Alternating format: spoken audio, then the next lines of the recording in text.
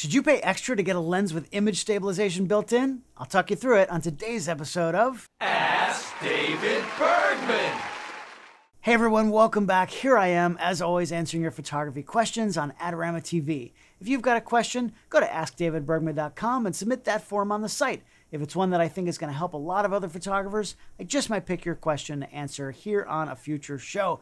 This week I've got a question sent in from Rax, and Rax wants to know, I just upgraded to the Canon R6 body, which has In Body Image Stabilization, or IBIS. What's the difference between that and the optical stabilization on a lens? Do I really need both, or can I buy the less expensive lens without IS? Great question, Rax. I've actually received a lot of questions about image stabilization just like that, and also when to use it and what the different modes do. So today I'm going to talk about image stabilization. Now, for most types of photography, you don't want any motion blur in your images. A motion blur happens when you or your subject moves too much while the exposure is happening. The slower your shutter speed, the longer that sensor is exposed, the harder it is to hold your camera still the entire time. It also can depend on what lens you're using. The longer focal lengths, those big long lenses, the motion you see is really accentuated. The old rule of thumb in the film days was that you wanted the denominator of your shutter speed to be higher than your focal length. Now, it sounds complicated, but it's really simple. All you have to remember is that if you're shooting with a 50mm lens, for example, you want to shoot faster than 1/50th of a second. If you're using a 400mm lens, then ideally you'd be at a 400th of a second or faster.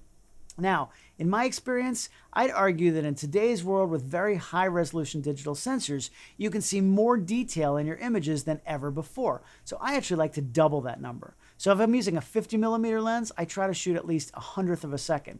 And if I want to be at using that 400mm lens, I want to be at 800th of a second or faster. Of course, you can go faster than that and you're going to be even safer, but there are times when you can't get your shutter speed any faster. Maybe you're in a dark environment and you've opened up your aperture all the way and you're pushing your ISO as high as you're comfortable and your image is still too dark. Well, then you have to slow down your shutter speed to get enough light onto your sensor. And if it's too slow, that's when you're going to get motion blur. So that's where image stabilization comes in. Many of today's lenses come with the option to have optical image stabilization built in.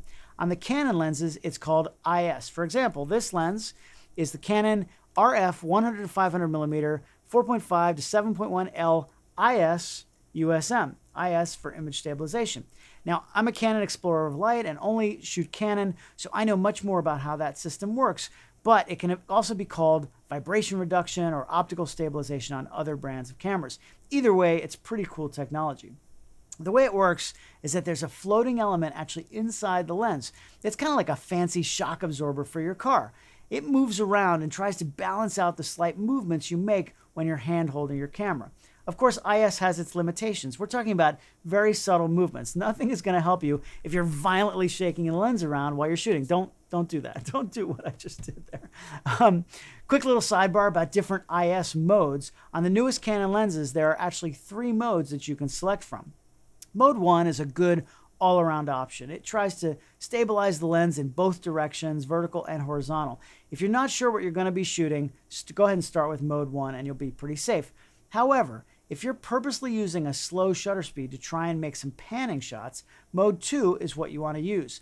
The processor actually can tell which direction you're panning. I think most of the time you're going to be panning horizontally, like if you're trying to make shots of race cars or runners or anything moving from side to side and want to go ahead and blur that background. But this will work vertically too. Mode 2 stabilizes in only one direction so that it doesn't fight against you when you're trying to pan with your subject. And then mode 3 is really the same as mode 1, except that it's only activated when you actually push down the shutter button to take the picture. Some people, myself included, find it a little bit distracting to have the IS working all the time when I'm just looking through the lens. You can actually see that little gimbal shake, and it sometimes feels like there's a slight delay when you move because the IS is trying to keep everything still. That's its job, right? But only some lenses have this third mode, not all of them do, mostly the newer lenses, but you don't see any of that unusual movement through the lens, and the IS only does its thing when you take the pictures. So I really like that mode 3. Now, when the camera manufacturers talk about their image stabilization technology, they often say how many stops of shake correction you get. For example, this 100 to 500 gives up to 5 stops of shake correction. It obviously depends on a number of other factors, but the idea is that, let's say I was shooting this lens at 500 millimeters and had to lower my shutter speed to a 30th of a second to get the exposure I wanted. With no image stabilization, it's going to be really difficult to keep completely still for a 30th of a second at 500 millimeters. But with image stabilization turned on, I'm going to get the same stability that I'd get with 5 more stops of shutter speed. From a 30th of a second, that's 60th, 125th, 250th, 500th, 1000th of a second. I'm still shooting at 1/30th of a second, but it's the same or similar levels of camera shake as if I was shooting at 1/1000th of a second. Pretty cool stuff. Now, keep in mind that this only works to counteract camera shake. It's not going to help you at all if your subject is moving. You need to use actual fast shutter speeds to freeze moving action. So all this technology is built into the lens. It's called optical image stabilization because it uses the optics in the lens to work. But there is an even newer technology that Rax asked me about. In Body Stabilization, or IBIS. As the name says, it's a different type of stabilization that works inside the camera body, not in the lens. Newer cameras like the Canon R3, R5, and R6 all have IBIS. Even the brand new, less expensive R7 has it. And what IBIS does is it moves the imaging sensor very slightly to compensate even more for camera shake. Now, I don't know about every camera system, but in Canon's case, IBIS works together and seamlessly with the optical image stabilization inside the lens. Certain camera and lens combinations can give you up to 8 stops of shake correction. That's kind of insane. That means you can handhold your camera to make pictures that might not have been possible before. Now, I'll answer Rax's question about using IBIS with a non-IS lens in a minute, but first, are there times when you actually shouldn't use image stabilization at all? For the most part, I think you can leave it on all the time. Now be aware, I'm only talking about still photography, not video.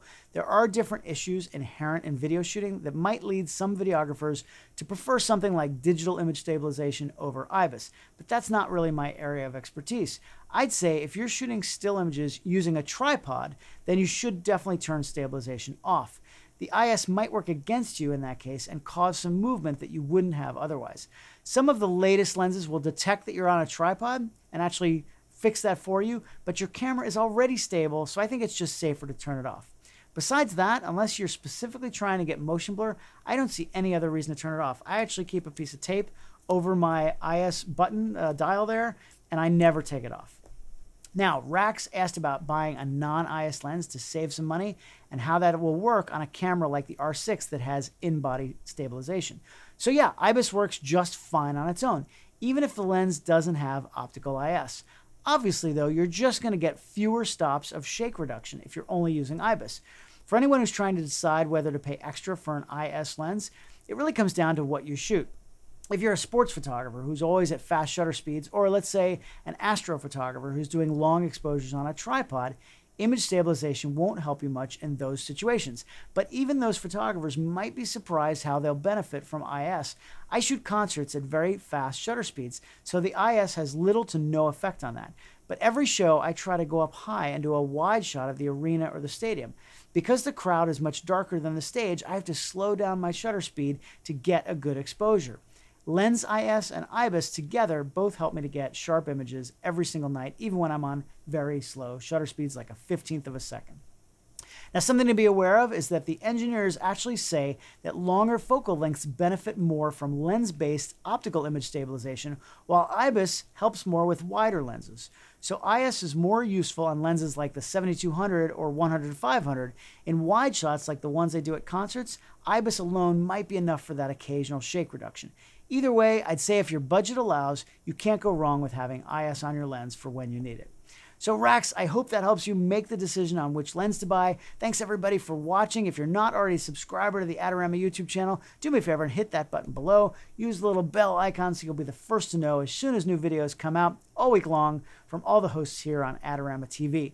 I've only got a handful of spots left for my live concert photography workshops this fall. Go to shootfromthepit.com for more info and sign up today because they're all just about sold out. In the meantime, I'm going to be back here as always answering your photo questions right here on Ask David Bergman.